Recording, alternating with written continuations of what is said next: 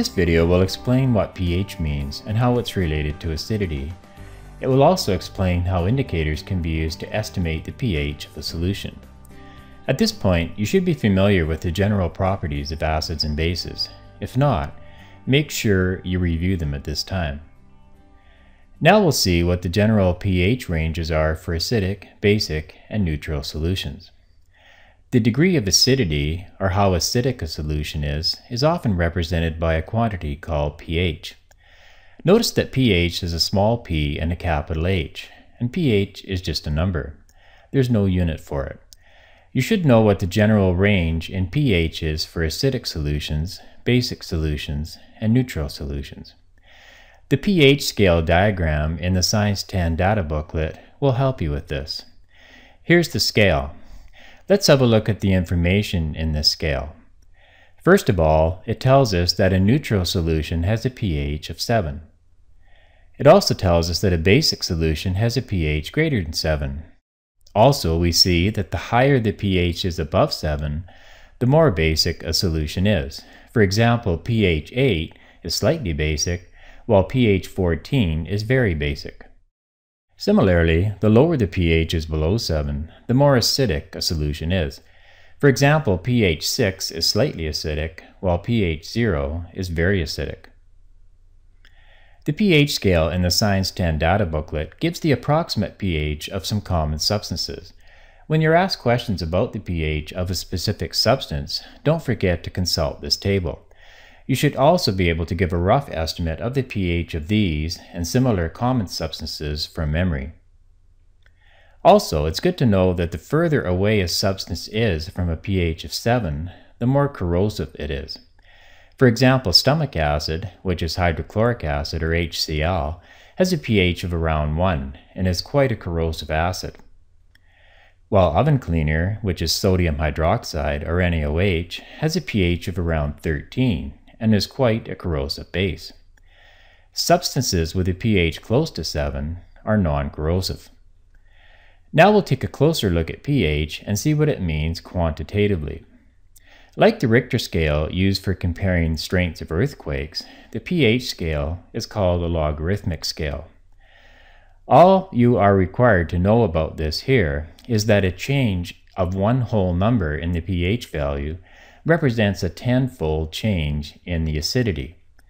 Remember, as the pH gets lower, the acidity gets higher, so a pH of 3 is more acidic than a pH of 4.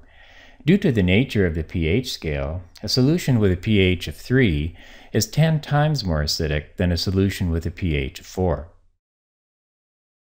Similarly, a solution with a pH of 2 is 10 times more acidic than a solution with a pH of 3. So see if you can predict how many times more acidic a solution with a pH of 2 is than a solution with a pH of 4. We see that a solution with a pH of 2 is 10 times 10, or 100 times more acidic than a solution with a pH of 4. We can also look at this in terms of scientific notation. When a pH decreases by 2 units, the acidity increases by a factor of 10 squared, or 10 to the power 2. We can derive an equation to predict the change in acidity when the pH value changes. It is change in acidity is equal to 10 to the power of the change in pH. The triangle symbol, stated as delta, means change in. So delta pH means the change in the value of pH. Here's a question based on this equation. Comparing solutions with a pH of 9 and a pH of 3, it asks whether the pH 9 solution is more or less acidic than the pH 3 solution, and how many more times acidic or less acidic it is. Read the question. Pause the video, try this question, then resume to check your answer. To use the equation to obtain the factor that the acidity changes by, we're just interested in the change in pH, not whether it's going up or down. So we just subtract the smaller pH from the larger pH. So delta pH equals 9 minus 3, which is equal to 6. So we'll use that in the equation. The change in acidity is equal to 10 to the power of delta pH, or change in pH, which is equal to 10 to the power 6, which also equals 1 million. So now we know the factor by which the acidity changes. It's 10 to the 6th, or 1 million. So now we must determine whether the solution of pH 9 is more acidic or less acidic than a solution of pH 3. Recall that the higher the pH of a solution, the less acidic it is. So as pH increases, a solution gets less acidic. So we can say that the solution with a pH of 9 is less acidic than the solution with a pH of 3. So we can summarize our answer as a solution with a pH of 9 is 10 to the 6th times less acidic than a solution with a pH of 3, or a solution with a pH of 9 is 1 million times less acidic than a solution with a pH of 3. Now we'll take a look at pH indicators and find out what they do and how we can use them. A pH indicator is a substance that changes color when a certain change in pH occurs.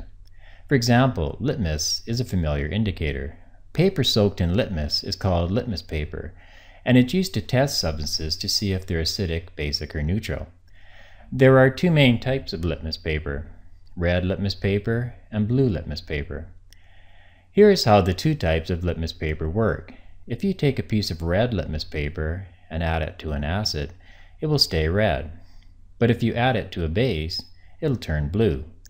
Now if you take a piece of blue litmus paper and add it to an acid, it will turn red. But if you add it to a base, it will stay blue. In another experiment, if you take a piece of red litmus paper and add it to neutral water, it will simply remain red. And if you take a piece of blue litmus paper and add it to neutral water, it will stay blue. So we can now conclude that adding either type of litmus paper to neutral water will not change its color. So now we can use the information we obtained. If we have an unknown solution and we want to find out whether it's acidic, basic, or neutral, we could dip red and blue litmus paper into it. And from the results and the information below, we could find out whether it's acidic, basic, or neutral. For example, we have a solution called unknown 1, and we dip a piece of red litmus paper into it. The red litmus paper stays red, and now we dip a piece of blue litmus paper into it, and the blue litmus paper stays blue. Neither red nor blue litmus paper change color. So is unknown number 1 acidic, basic, or neutral? Because neither the red nor blue litmus change color, we now know that unknown number 1 is neutral. Now we have another unknown solution which we'll call unknown 2. We add a piece of red litmus paper to it, and the red litmus paper stays red. Next we add a piece of blue litmus paper to it, and the blue litmus paper turns red. This would happen if unknown number 2 is acidic.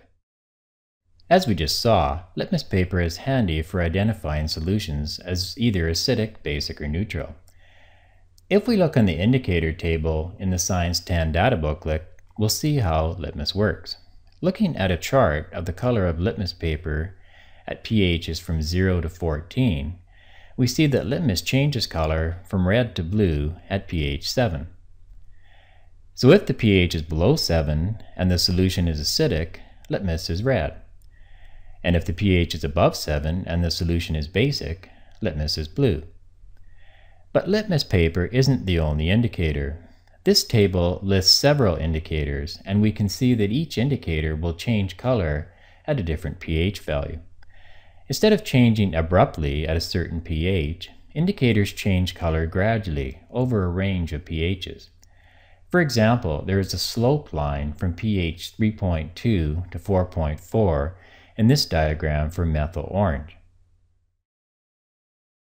This means methyl orange gradually changes from red to yellow between pH 3.2 to 4.4. Between 3.2 and 4.4, this indicator is various shades of orange. Notice it's more of a reddish orange close to pH 3.2, and more of a yellowish orange closer to pH 4.4. But it's sufficient to know that anywhere between 3.2 and 4.4, the color would be called orange. Now looking at the indicator methyl red, we see it changes from red to yellow over a range of pHs from 4.8 to 6. Between 4.8 and 6, the color is various shades of orange. We can also see that the indicator bromethymol blue changes from yellow to blue over a range of pHs from 6 to 7.6. Between 6 and 7.6, it ranges from yellow-green to blue-green. Using this table, we can see what colors different indicators are at a given pH. For example, let's find the colors of all the indicators here at a pH of 2. If we draw a line through the chart at pH 2, we can see that at pH 2, methyl orange, methyl red, and litmus would be red. Bromethymol blue would be yellow. Phenolphthalein would be colorless. And indigo carmine would be blue. So this summarizes the colors of all the indicators at a pH of 2. Now let's find the colors of all these indicators at a pH of 11. If we draw a line through the chart at pH 11, we can see that at a pH of 11, methyl orange and methyl red would be yellow. Bromethymol blue, litmus, and indigo carmine would all be blue. And phenolphthalein would be pink. So this summarizes the colors of all the indicators at a pH of 11. Testing a solution with a number of different indicators will help us estimate its pH. Here's a common type of multiple choice question you might see regarding indicators. A solution is yellow in bromethymol blue, yellow in methyl red, and blue in indigo carmine. Is the pH A 4, B 6, C 7, or D 8? The best way to approach this is to draw a vertical line through this chart at each pH value given in the choices in the question, and see which one matches the results. Here is the line at pH 4, at pH 6, at pH 7, and at pH 8. We can see that all three indicators are the given colors at a pH of 6. Bromethymol blue is yellow, methyl red is yellow, and indigo carmine is blue. So answer B is correct. The pH would be 6. Here's another multiple choice question. A solution is yellow in methyl orange, pink in phenolphthalein, and green in indigo carmine. Is the pH A 5, B 6.5, C 12.5, or D 14.0? Pause the video and try this question now on your own. Then resume to check your answer. Again, to answer this, we draw vertical lines through this chart at all the given pH values, 5, 6.5, 12.5, and 14.